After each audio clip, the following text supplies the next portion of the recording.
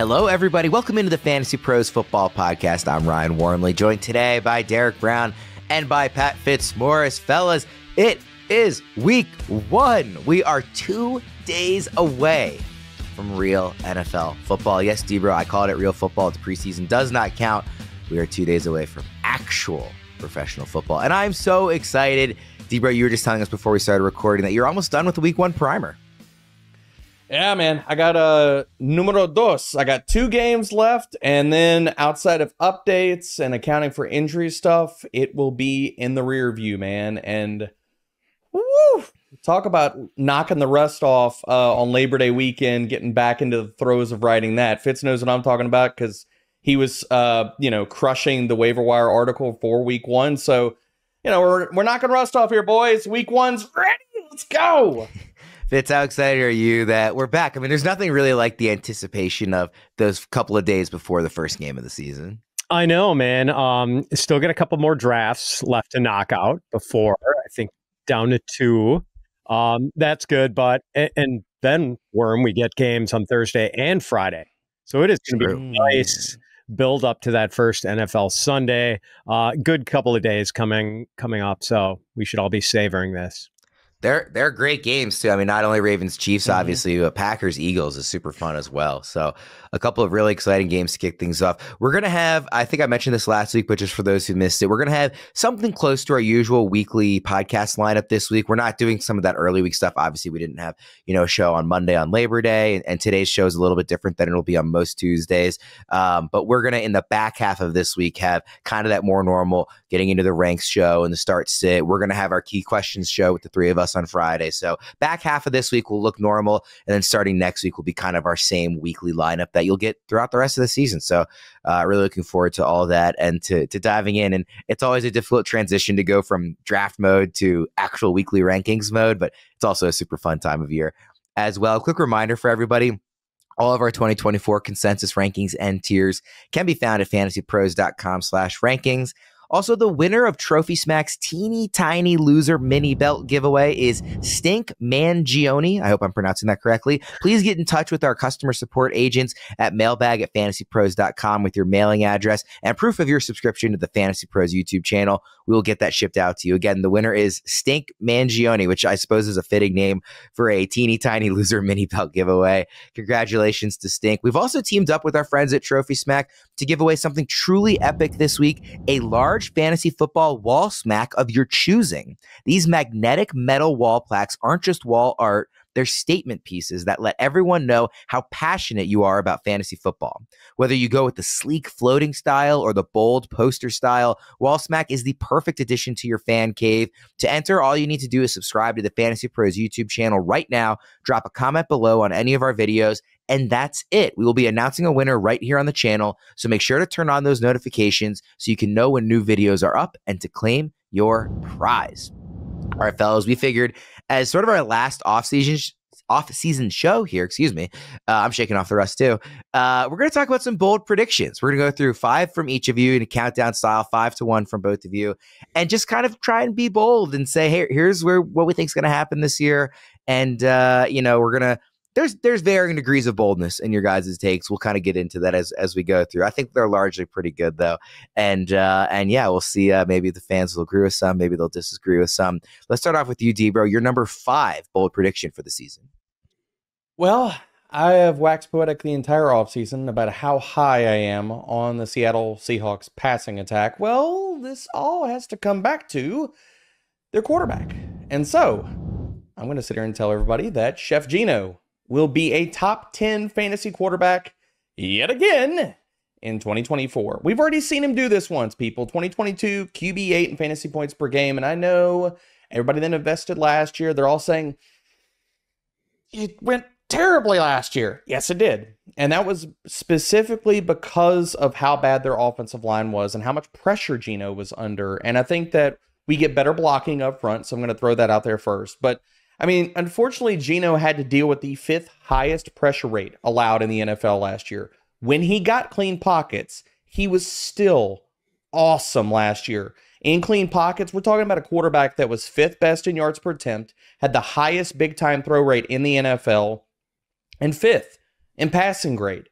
So if he gets more clean pockets and we get better usage from these wide receivers, yes, I'm staring at JSN, and we're not going to talk about the screen merchant role that he was put in last year, although I am bringing it up here. If we get better usage for the wide receivers, we get better blocking up front, I think Geno Smith can be a top 12 fantasy quarterback. I'm also going to double down and say he's going to be top 10. Not even discussing yet the type of offense that Ryan Grubb is going to run when we're going to get more passing volume, downfield shots. Chef Geno, prepare to cook again in 2024.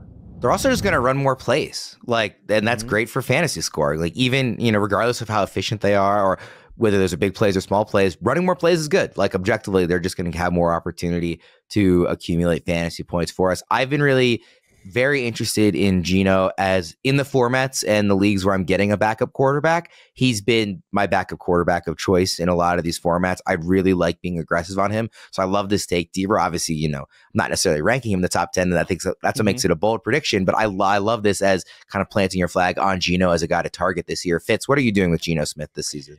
Yeah, he's been one of those guys. I've got a lot of quarterbacks ranked in low-end QB2 range who I could see plausible upside for, including Baker Mayfield, Daniel Jones.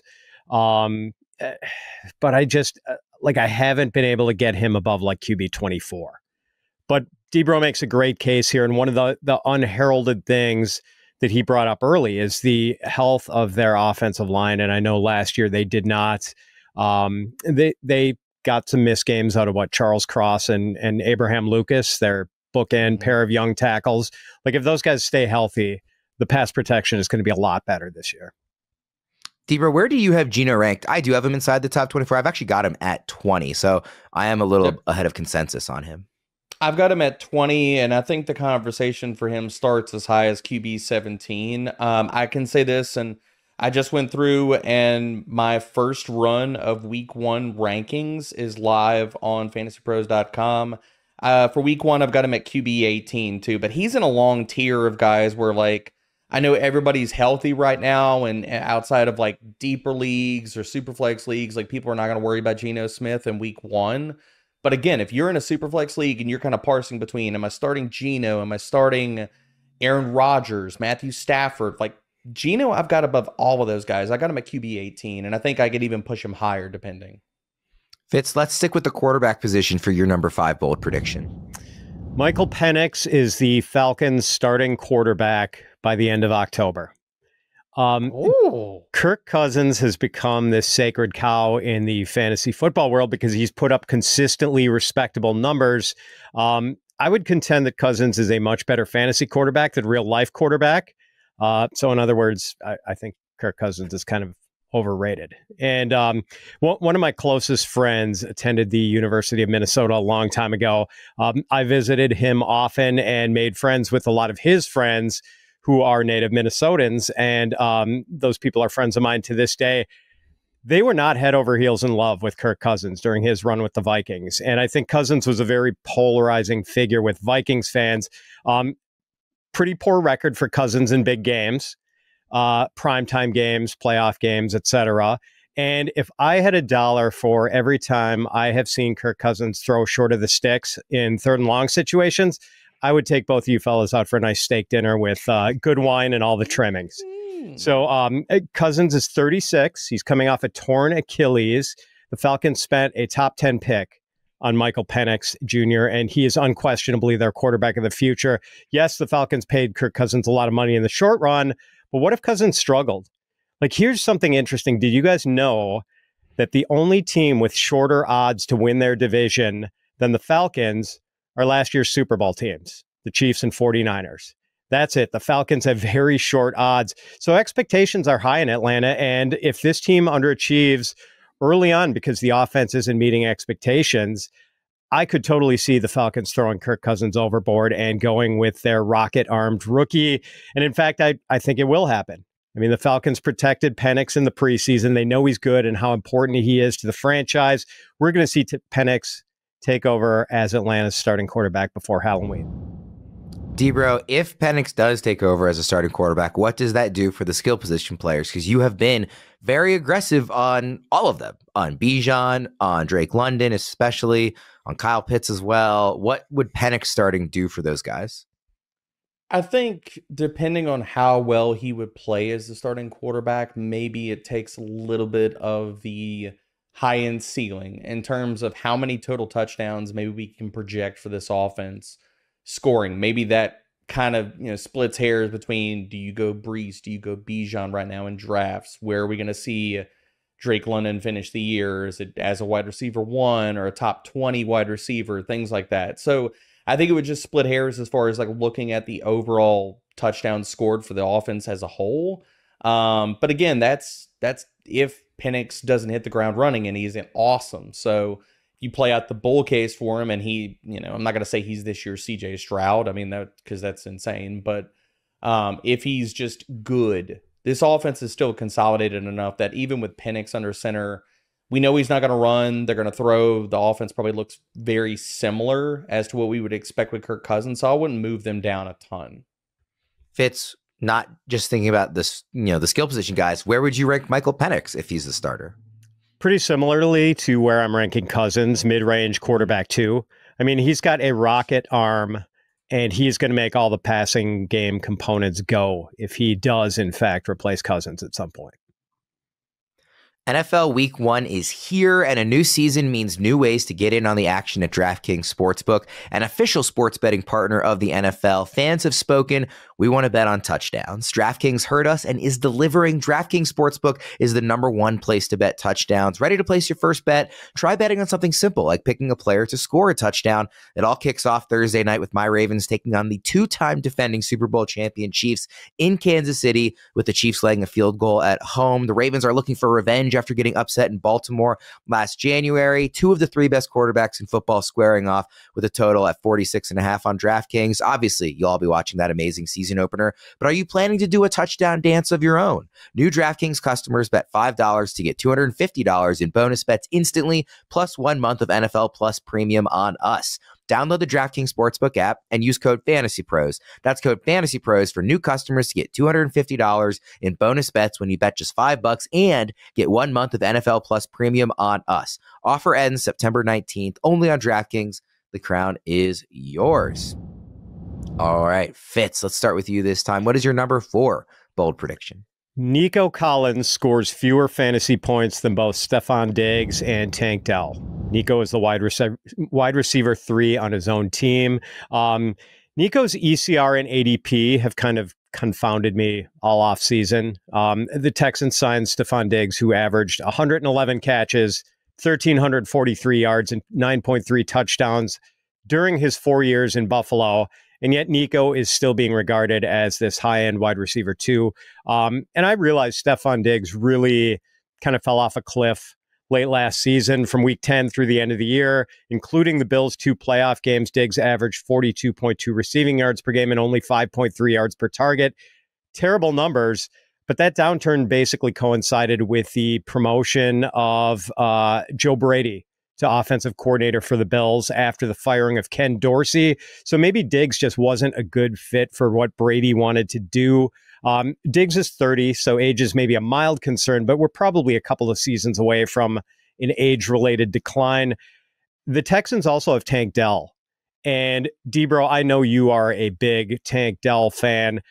We also know that CJ Stroud is a big Tank Dell fan because he has gone out of his way to talk up Tank Dell at basically every opportunity.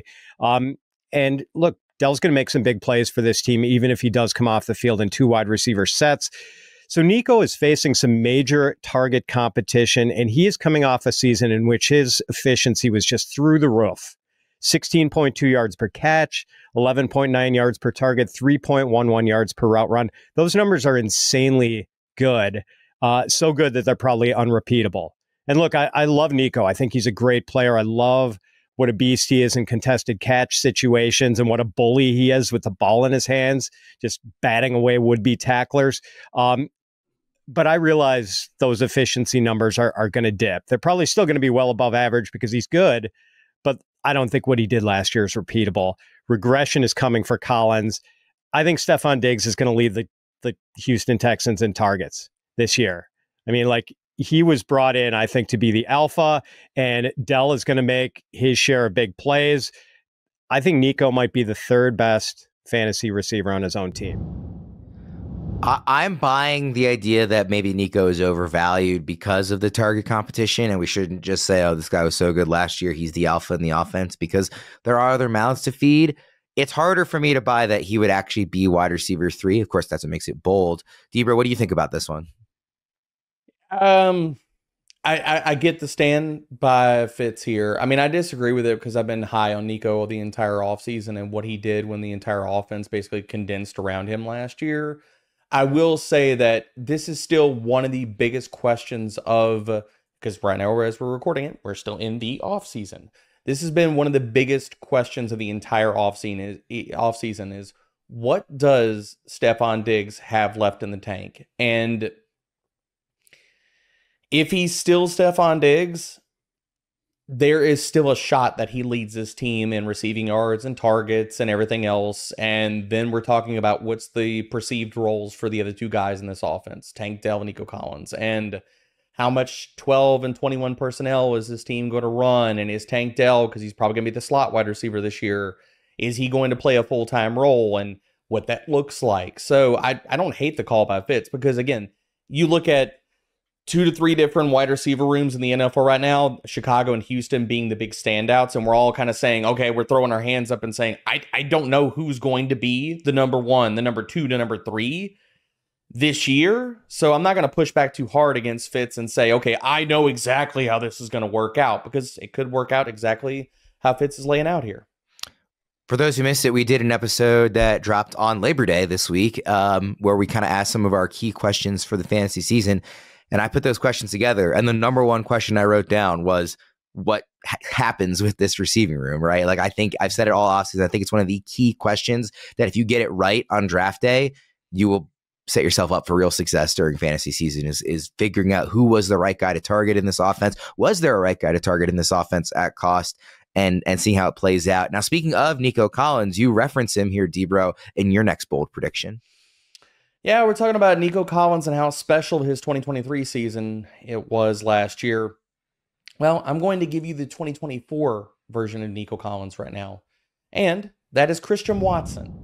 2024 Christian Watson will be 2023 Nico Collins. And I know everybody is crafting their hamstring jokes right now as you're listening to me. Save them, because Christian Watson is going to bury and put all of those in a coffin with his performance this year. And what we saw last year in a very small sample, only 2 games where Jordan Love was playing elite type of football, Christian Watson averaged 24 fantasy points per game, almost had a 24% target share, and just crushed it in efficiency metrics. And this isn't the first time that we've seen Christian Watson do that. He did it in his rookie season.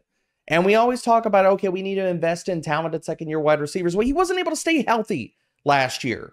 If he stays healthy this year, we're going to see a monster season for Christian Watson. And we're talking about the efficiency. We're talking about the target volume. I think he is the clear wide receiver 1 for the Green Bay Packers. And Worm, you talked about earlier, anytime touchdown scoring bets. I already made one on the Betting Pros app already, and the odds have moved in my favor for Christian Watson to score an anytime touchdown in week 1. I think I got it at plus 380, and that's down to plus 175. So tail it if you wish. But this all comes down to Christian Watson is going to be amazing, and it starts week 1. Yeah, I mean, the simplest way to look at this, Fitz, is, what was the key to Nico Collins finally breaking out? It was he had a really good quarterback finally, and we're now going to see theoretically a healthy Christian Watson with a really good quarterback for the full season. I mean, it's very easy to paint that picture. You as a Packers fan, I'm sure are excited about Christian Watson as well this season. I am, and I'm most excited about his touchdown potential.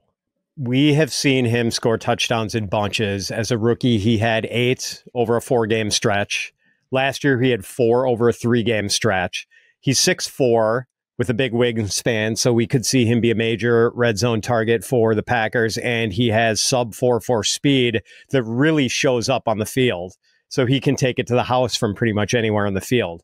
Like, this guy is a dangerous weapon, and I could easily see him scoring double-digit touchdowns. Are you ranking him as wide receiver 1 in Green Bay, or do you have Jaden Reed ahead of him? No, I have Watson highest. They're close, not much separation. I think they're maybe 3 or 4 guys apart, but I do have Watson ranked highest. I believe I do as well. Debro, you already mentioned that you think he's wide receiver 1 in Green Bay, so I assume you also have it ranked that way? Yeah, I've got him at wide receiver 33 right now in preseason ranks, and I think the closest guy I have to him is Jaden Reed at wide receiver 42. Yeah, I've got Watson at 36 and Reed at like 39. So they're close, but I do have Watson ahead as well. So we're all in agreement on that one. All right, Fitz, let's go to your number 3 bold prediction. What do you have for us? All right. Well, so far, Debro has been all ice cream cones and puppy dogs, and I've been Mr. Salty here. So I should probably come up with some sort of positive player prediction. And I'm going to say that Brock Bowers finishes as a top 3 fantasy tight end. It was pretty much love at sight for me when I first saw Bowers suit up for Georgia as an 18-year-old freshman. He just kept making plays for one of the best teams in the country, ran like a wide receiver. I think the first time I ever saw him, he had it like a 90-yard catch and run against University of Alabama, Birmingham, really early in his freshman season, where he just like basically outran defensive backs to the end zone. And then he also looked like George Kittle after the catch, just bullying people and being impossible to tackle. I was actually really sad when I learned that he was a freshman and we wouldn't be able to draft him in fantasy leagues until 2024 at the earliest. Well, friends, it is 2024 now. And I've drafted a whole bunch of Brock Bowers. I'm really excited about it. He is one of the best tight end prospects, if not the best tight end prospect to ever come into the league. 882 receiving yards and 13 touchdowns in that freshman year at Georgia. Then as a sophomore, he goes out and wins the John Mackey Award as the best tight end in the country, goes out and wins the Mackey Award again in his junior year, fell out of the top 10 in this year's draft, and I think some teams are going to really regret passing on him. Fast, has great hands, can get open against man or zone, can be the ultimate Swiss Army knife who lines up all over the place, in line, out wide, in the slot, in the backfield. A lot of people are kind of concerned about the Raiders quarterback situation, like letting the air out of Bowers' tires in year one. But I mean, Gardner Minshew floated a 109 catch season for Michael Pittman last year. And even though the Colts had the most confusing tight end goulash in the NFL last year, all those tight ends still combined for 70 catches and 883 yards.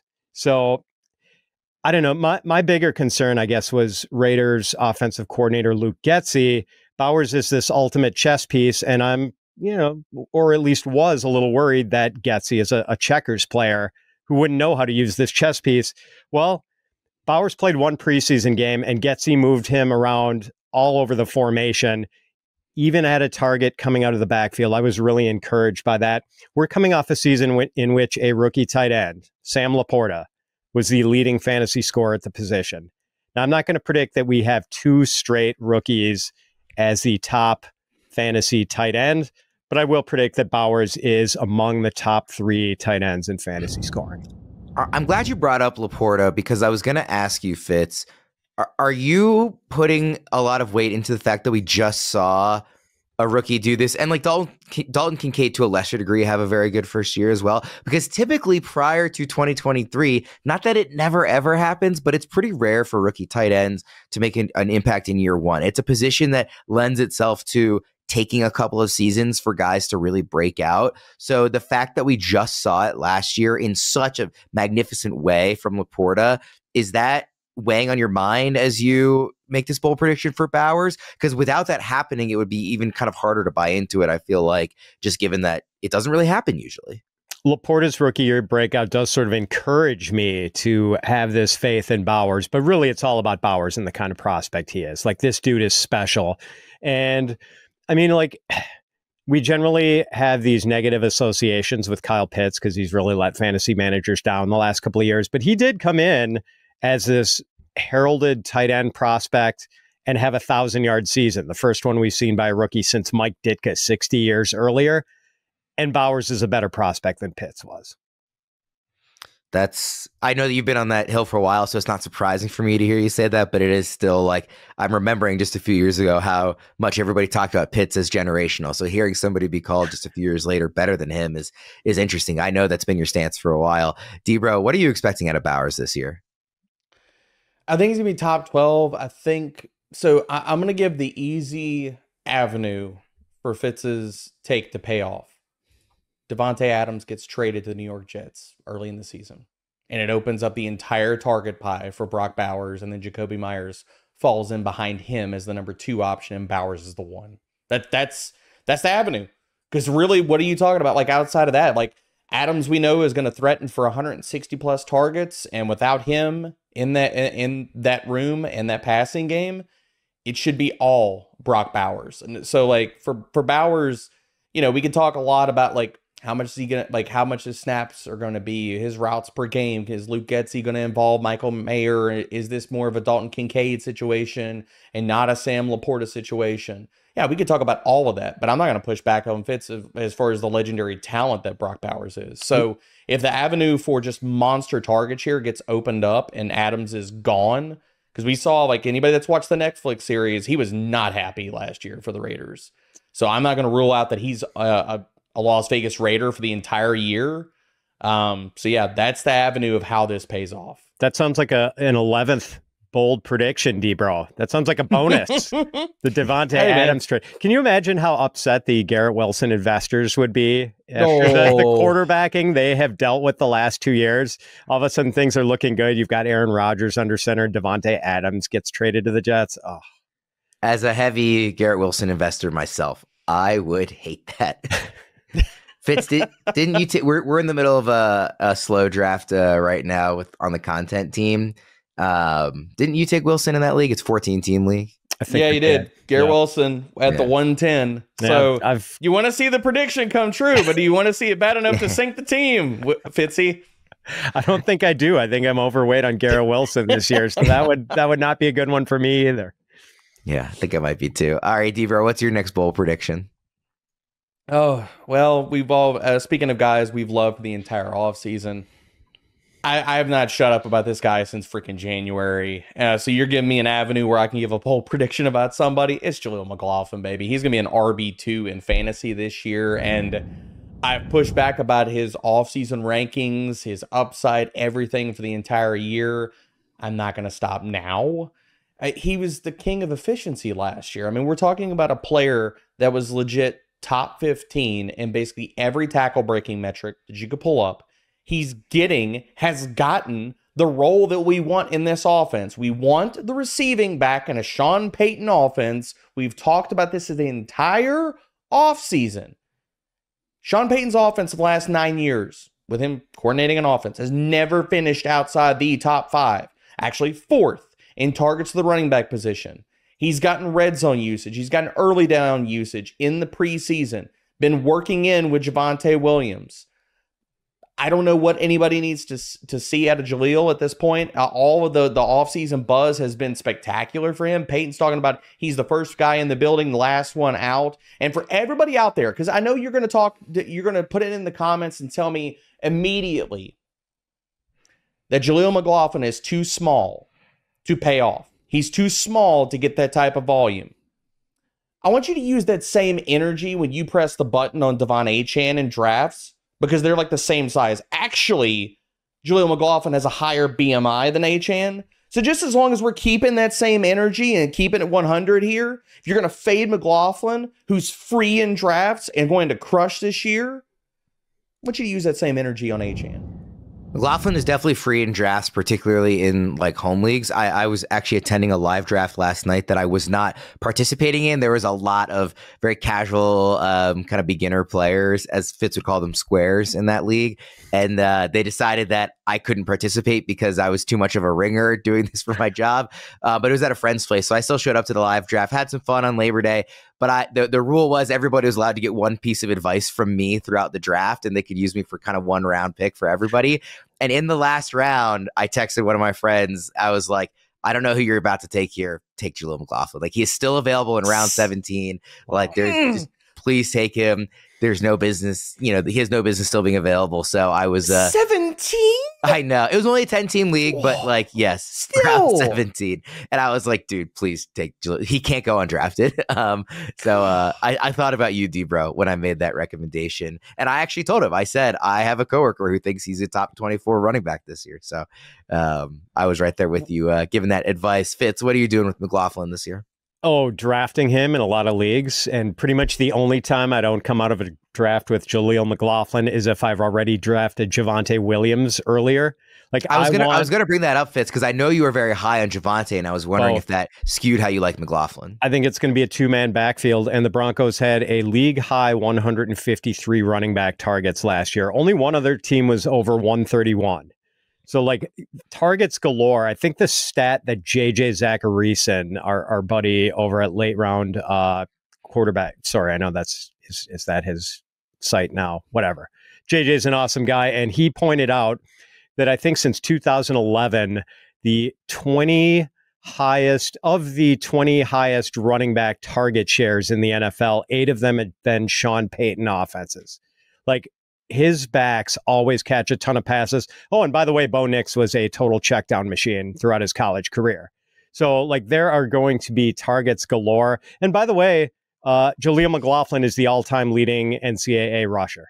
He has over 8,000 rushing yards in his career. Granted, he did get a 5th year due to COVID. I think he played his first 2 at Notre Dame and then transferred to Youngstown State. But, like, this guy is good.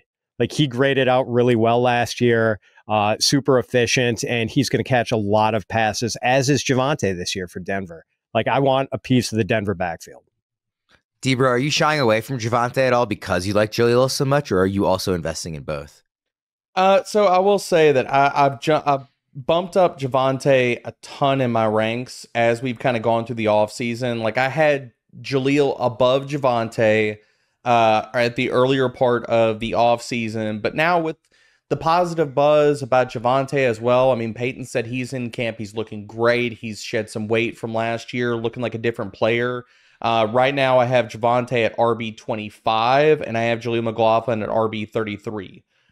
So really, I mean, both these guys I'm looking at as RB3s because of the complexion of the Denver Broncos offense. If you were to tell me that not only we know a lot of the red zone offense is going to run through the backfield, but if this offense surprises, I don't want to give a 12th bold prediction here, but if this offense does surprise, I have them both ranked as RB3s. If this offense surprises, if both of them finish inside of the top 24 running backs, I really would not be surprised. Debra, Javonte obviously has an injury history, and we certainly don't want him to get hurt. If he does go down, would you be even more aggressive ranking Jaleel, or do you think? I would. Yep. Okay. Yeah. So would you have him much closer? I would, and not to cut you off, Worm, I would in the sense that I think Estime would take over the early down role, but we would have a path for Jaleel to eat into that, because I think that if you're looking just from a sheer talent perspective, I think Javonte is a better runner and a better player than Audric Estime. So I think that he could eat into the early down workload even more than what we probably see for Javonte. Anybody who knows me knows there's basically nothing in the world I love more than going to baseball games all summer long. In fact, just this last weekend, I went to all 3 games. I was talking about it for so long on these shows that I was going to be going to these games. I finally went to all 3 of the Orioles games here in Denver. The O's did take the series 2-1.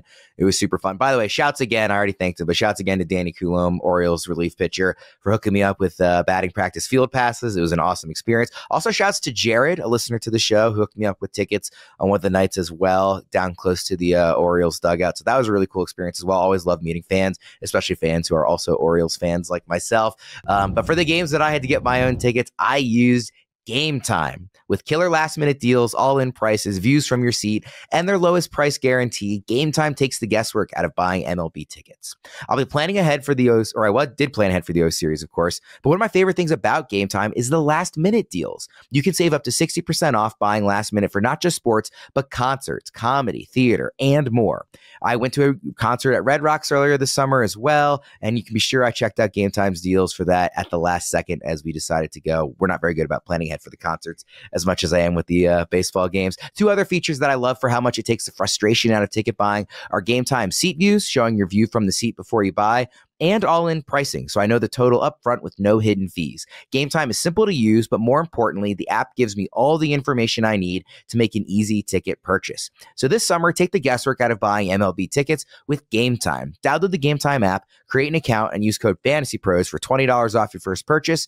Terms apply. Again, create an account and redeem code FANTASYPROS for $20 off. Download Game Time today. Last-minute tickets, lowest price, guaranteed. All right, Debo, give me your number 2 bold prediction. Well, again, investing in offenses that we love this year. Brian Robinson Jr. will be this year's Alfred Morris. He will be an RB1 in fantasy. And I know everybody's so concerned about the offensive line. Everybody's so concerned about this offense in general. I'm not. I think he's going to get the goal line role. And what are we seeing out of a Cliff Kingsbury offense? From 2019 to 2021, they were 8th in red zone rushing rate. We also remember, and again, I know this has been a few years, boys, but in 2021, when James Conner was 2nd in the NFL in rushing attempts inside the 5, the previous year, Kenyon Drake was 3rd in the NFL in rushing attempts inside the 5. We know that the Commanders are going to run a ton of plays. They're going to be probably one of the fastest paced offenses in the NFL. We talked about this earlier. Volume is king, and that's going to lead volume to the running game. And you have the added efficiency boost of Daniels with his legs and opening up RPOs and space for Brian Robinson Jr. On top of it, we don't give Brian Robinson Jr. enough credit for how good he was last year. I don't think many people understand he was a top 24 running back in fantasy points per game last year, as well as top 20 in most tackle breaking metrics. Yeah, I love the Commanders this year, and I love Brian Robinson Jr. I have also loved the Commanders this year. I've been very excited about Terry McLaurin. I've been very excited about Brian Robinson. Fitz, where did you end up ranking Robinson for the season? I think like running back 25.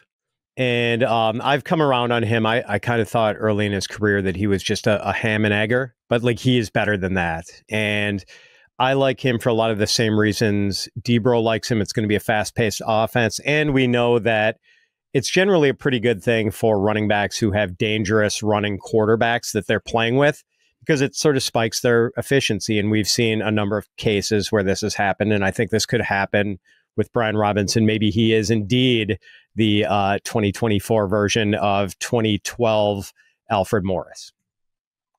I couldn't get him inside the top 20. I did end up having Robinson RB21, so pretty close and well inside that RB2 range. I wanted to be aggressive on him. Like I said, same with Terry McLaurin. Those are really the two guys, in addition to Daniels, that I'm really banking on in this offense. And I just think we're pretty much undervalued the entire draft season. Like, I was so comfortable. I wanted to get one good running back early, and then I was so comfortable waiting several rounds to take my second, because I knew I had a really good chance of getting Robinson in pretty much every draft. And if you're telling me he can be my RB2 paired with, one of these elite guys, I'm really excited about that. So I totally agree with you here, Debro. Fitz, let's go to your number 2 bold prediction for the season. I'm going to go back to being a sourpuss and having people mad at me. So I'm going to say Rashee Rice does not finish as a top 40 wide receiver this season. As the summer has gone on and people have realized there's a good chance Rashee Rice is not going to serve any sort of 2024 suspension for the high-speed hit-and-run crash he was involved in earlier this year, or at least not during the 2024 season. Like, there's probably a suspension coming at some point, but there has been this spike in enthusiasm when people realize that they're probably not going to lose games with Rashee Rice. He's now up to wide receiver 25 in ECR. I was just in 2 drafts where he was wide receiver 22 and wide receiver 20. So like, the price has been rising pretty steadily. I'm not saying the enthusiasm is completely unfounded. Like, Rice was really good as a rookie, 79 catches, 938 yards, 7 touchdowns in the regular season, plus that big game against Miami in the playoffs. In the icy conditions, he had 130 yards and a touchdown. Patrick Mahomes is his quarterback. Andy Reid is his play caller. What isn't to like? Well, I think it was largely out of necessity that Rice played this big role for the Chiefs last year. Like, they had no one at wide receiver who could get open downfield. Justin Watson was their most dangerous downfield threat. They had Sky Moore, Marquez Valdez-Scantling, Kadarius Toney all getting meaningful snaps. I mean, yikes. So the Chiefs adjusted, and, Mahomes threw a lot of little wide receiver screens and hitches to Rice. They threw 69 screen passes to wide receivers and tight ends last year. No other team had more than 51 screens to wide receivers and tight ends. And they had 53 screen passes to wide receivers alone, most of them going to Rice. Easy completions, and then Rice would do his best Deebo Samuel imitation after the catch. And hey, I mean, Rice undeniably did really well in that role. He was terrific after the catch. Average depth of target, though, just 4.8 yards. So now the Chiefs go out and they bring in 2 wide receivers who have blazing speed and can get open downfield, Hollywood Brown and Xavier Worthy. So these guys are going to do a much better job than Sky Moore and Marquez Valdez-Scantling of getting open downfield. And, like they've got Travis Kelce too, by the way, still, one of the best pass catching tight ends of all time. So everyone seems blind to the possibility of this reduction in target volume for Rashee Rice. Over his last 10 games last year, playoffs included, Rice averaged 8.9 targets a game. I am confidently betting the under and Rice averaging 8.9 targets a game this year. It's going to be less than that. No question about it. Like when Rice can also throw to Kelce, Hollywood Brown, Xavier Worthy, the target share is inevitably going to decrease and possibly dramatically for Rashee Rice. So while some people are predicting that Rice is going to be a top 20 or top 25 receiver this year, I am making the bold prediction that Rice doesn't finish in the top 40. So my apology to all Rashee Rice stakeholders who are undoubtedly cursing me right now.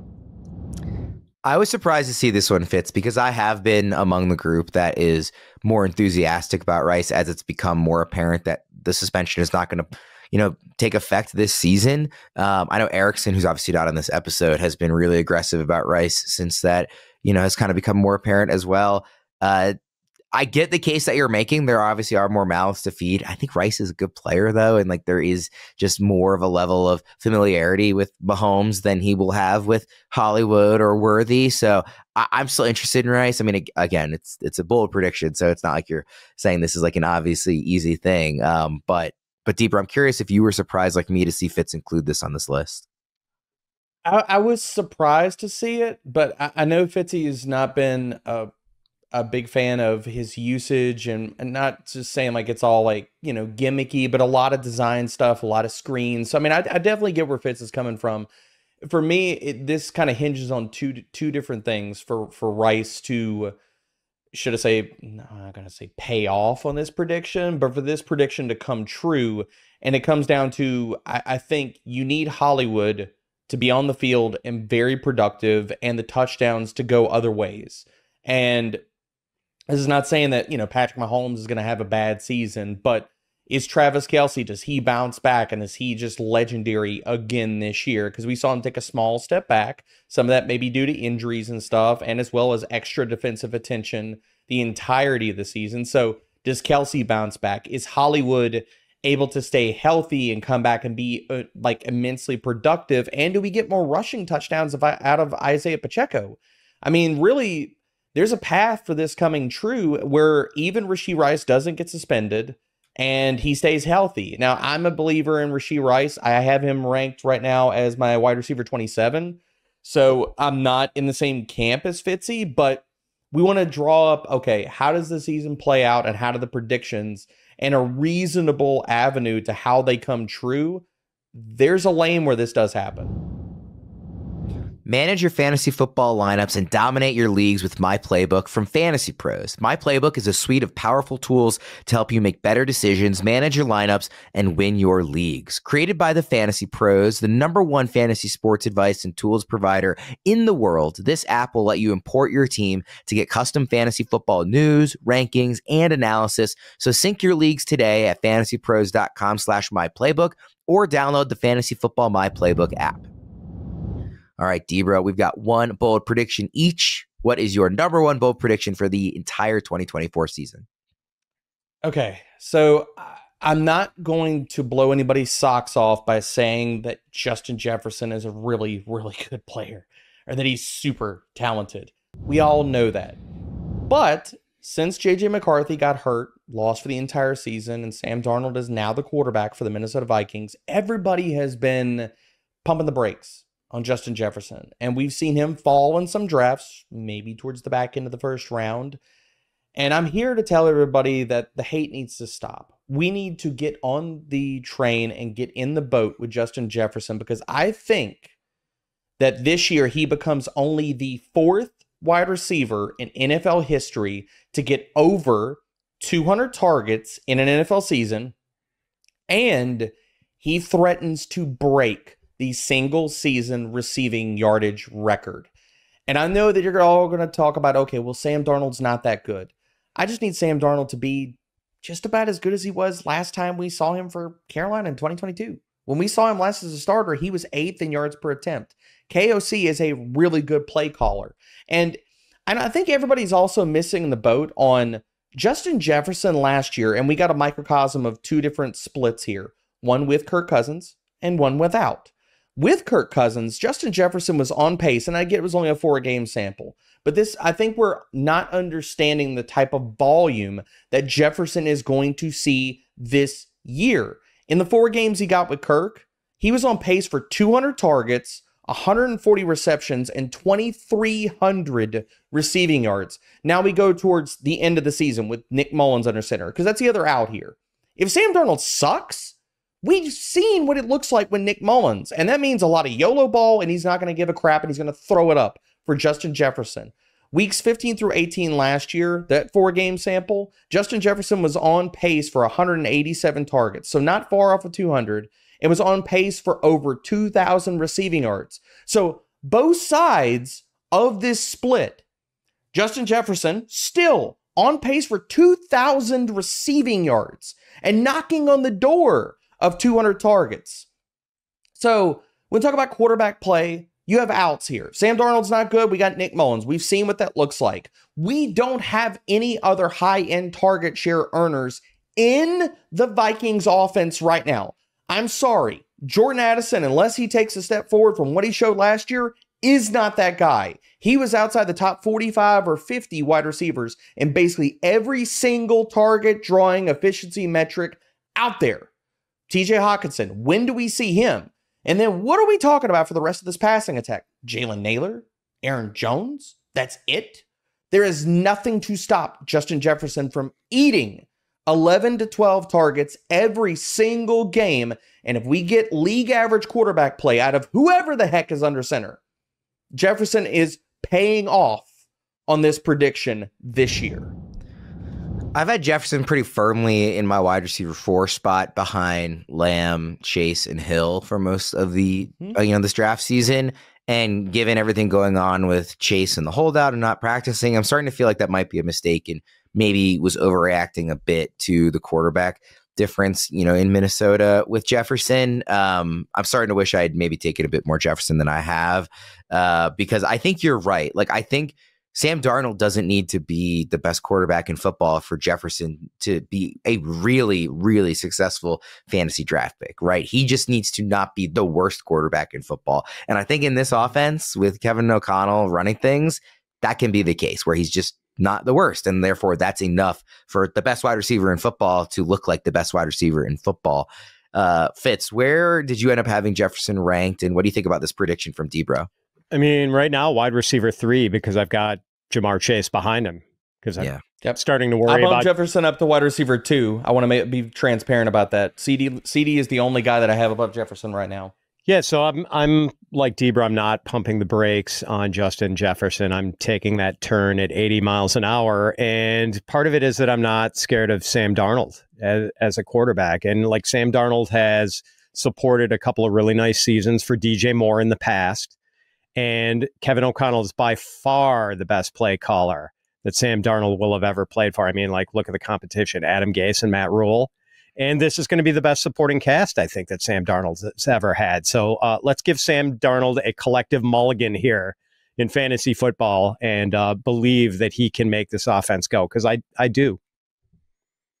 Fitz, take us home with your number 1 bold prediction for the season. Jonathan Taylor rushes for 2,000 yards and finishes as the RB1 in fantasy. So Taylor's missed 13 games the last 2 years with injuries, but the injuries were relatively minor, a couple of ankle injuries and a torn thumb ligament. The last time we got a full season out of JT in 2021, he had 1,811 rushing yards and 20 touchdowns. Now, Taylor gets to play with Anthony Richardson, one of the most dangerous running quarterbacks in the league. And we know that running quarterbacks spike the efficiency of their running backs. We saw it with Lamar Jackson and Gus Edwards. We saw it with Jalen Hurts and Miles Sanders, who had a couple of really good years with Hurts at quarterback. And perhaps the most famous example of all, and we referenced it a little while ago, Alfred Morris, 2012, when Robert Griffin III took the league by storm. Fellow rookie Alfred Morris, a 6th-round draft pick with 4.67 speed, rolled up 1,600 rushing yards and 13 rushing touchdowns. Jonathan Taylor is a far, far better running back than Gus Edwards, Miles Sanders, or Alfred Morris. When Colts head coach Shane Steichen calls run-pass option plays, defenders are going to have to figure out whether Anthony Richardson is actually going to hand Taylor the football when he goes to stick the ball in Taylor's breadbasket, or is he going to pull it out and throw or run it himself? Any hesitation by defenders is going to give Taylor an edge. Less penetration by defenders, bigger rushing lanes. And speaking of Shane Steichen, we know he likes to play fast. The Colts had the fastest paced offense in the league last season, averaging a league low 24 seconds between offensive snaps. The Colts have a good offensive line. There's a big season coming down the pike for Jonathan Taylor if he can stay healthy. And I'm going to predict that Jonathan Taylor goes absolutely ham in 2024, has a 2,000-yard rushing season. Eat your heart out, Chris Johnson.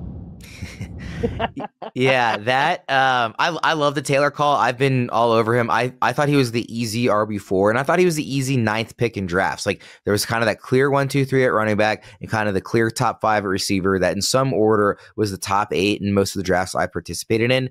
To me, I felt like it was a top 9, not a top 8. And I do think Taylor was 9th of that group, but like I was really excited to get him if I was in the back half of drafts this season. You know, that 2021 season, I wonder if like historically is maybe a little underrated. Since 2017, the only running back to have more fantasy points in a season by half PPR scoring than that 2021 Jonathan Taylor is Christian McCaffrey. He's done it twice. And even last year, McCaffrey's season was only 4 points better than Jonathan Taylor's 2021, again, in half PPR scoring. Like, it was a great season. And you're right. It's largely just been the injuries that have been an issue since then. And he's still young enough that he's still, like, obviously it's not like he's on like the back 9 of his career, right? Like, he's still a very good running back, I would expect, in what should be an awesome situation for him. So I totally agree with you, Fitz. I love the, again, I've been getting Taylor a lot because I thought he was, even just by a couple of spots, kind of undervalued for a lot of this draft season. Debro, I know that according to our current rankings, I don't know if you've changed this, you don't have him as RB4, you have Gibbs ahead of him. Is that still the case? And you just have him in the top 5. It's not like you're fading Taylor. No, I'm not fading him. I firmly had Taylor ahead of Saquon Barkley, and I think when people have been in drafts, those are the two names they're kind of parsing between a lot of different times. I've had Taylor over Barkley the entire offseason, basically, and I will continue to have it that way. So, yeah, I love this call by Fitzy. I mean, just this boils down to, like, over the last few years, we talk about the best pure rushing talents in the NFL before the injury. I mean, that conversation began and pretty much ended with Nick Chubb and Jonathan Taylor. So to tell me that, like, we get JT fully healthy and this offense for the Colts just takes flight this year, I mean, we could be looking at a similar season. So I don't hate this at all. Fitz, if you think that Jonathan Taylor is going to run for 2,000 yards and you are a Wisconsin Badger, why aren't you drafting him number 1 overall? I probably should be, but why didn't you draft him over Garrett Wilson in this draft, Fitzy?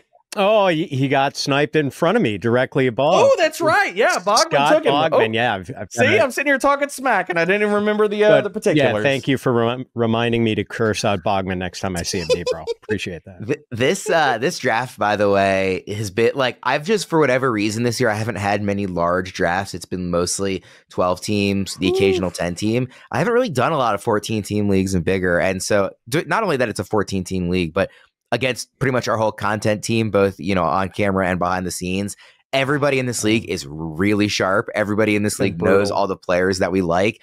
I have found this to be quite a brutal draft of not getting the guys I want and feeling like my team is not very good. Yeah, the 1-2 punch of the fact that not only is it the entire content team and everybody knows who everybody else likes, it's the fact that it's a 14 teamer too. So it's like, And Worm, you were at the 106. Fitzy was at the 110. I drew the 112. So like the entirety of this draft, it's like, okay, well, if I want to get any guys that I like, I'm just gonna have to take ADP and just toss it out the window, because if not, the players are not going to come back to me. Just how it is.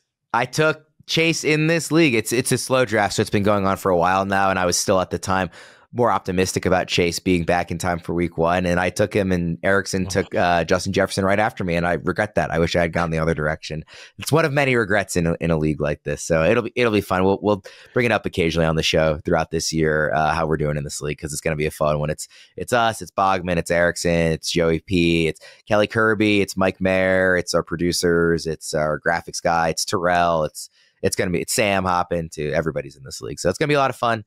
And we'll see who comes out on top in that one. This season is going to be really fun. Week 1 is going to be really fun. I'm so excited that we're here for the 2024 season. I always say this, like, by the time we get to September, it feels like I've been thinking about the season for so long that when it finally hits, it almost is surreal. It's like, oh yeah, like I get to actually watch football. Like it's not just in my mind, in my imagination. And I'm just really excited for it. So I hope everybody else is really excited too, and really excited for the the podcast this year, because I think it's going to be awesome. So looking forward to doing more shows with you boys. I appreciate everybody for listening.